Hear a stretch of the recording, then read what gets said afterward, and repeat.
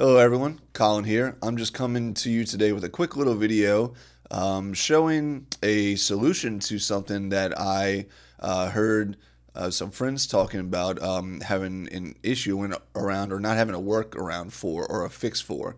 Now, this came from the most recent Ruby for All podcast episode. Our friends Julie and Andrew were having a conversation about debugging, and Andrew was talking about a feature of binding.pry that he used to use occasionally that he no longer has the ability to use in binding.irb. So let's go to a little snippet from that episode and hear what he has to say on the subject. The things that I do every day, I can still do in the debug gem, no problem. There is one exception, and that is with pry.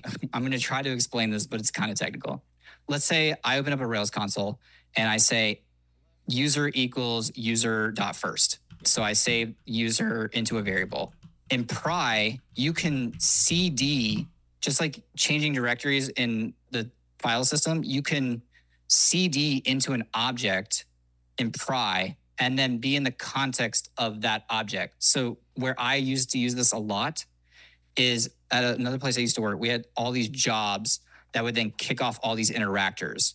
So if I had a bug in a job, I would instantiate the job, save it to a variable, and then I would cd into the job object, which puts me in the context, like almost if I'm in that file. And then I have all the private methods available that I could access. So like I said, it's hard to explain, but it's easy to watch. It just allows you to change context into different objects. So if you're in your job, but like your interactor has these private methods and that's where the error is occurring, you can cd into that object and then be in that context and have access to those methods. And that sounds like it would be really useful. Do you have a workaround? No, I do not have a workaround. But I do have a workaround for him. So as Andrew mentioned in that little snippet there from that podcast episode, I've done in the Rails console what he mentioned. I grabbed the first user record from this Rails app that I'm in right here, saved it off to a variable, and then you can actually do what he is talking about, that feature in pry. You can do that here in IRB. So previously you could do this by just simply typing IRB again while already inside of an IRB session here and then passing it an object,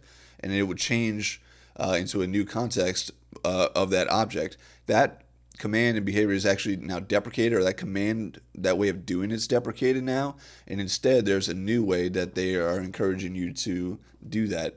And so the first thing I'll show here is actually if you type show cmds and hit enter on that, you'll get a list of all the available commands here in IRB, and one of those commands is this chws command right here, which is like change workspace, I believe is short for. And if we read the description of this command, you can see that it says change the current workspace to an object. Okay, so this sounds very much like what Andrew was doing in the past with the pry. So let's give it a try here. So I'll quit out of this, and then I'll say chws, and then I'll pass it this user object. And if I hit enter on that, and we look at our IRB prompt here, you can see now inside these parentheses here, we have this user instance being displayed right here, whereas before we got main, right? So now I'm going to switch terminal tabs here and show you that here's the model file for the user class here, and you can see we have this private method for secret code, which just returns the string of 8675309.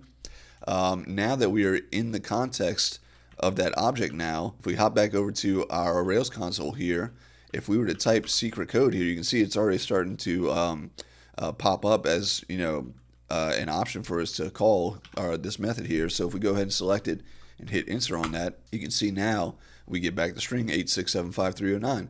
So this is how you can do in IRB now, or your Rails console, exactly the behavior from pry that Andrew was speaking of. So if you're interested in learning more about this, go check out the IRB repository on GitHub. There's a lot of great information here on how to use some of these new features that they've been working on.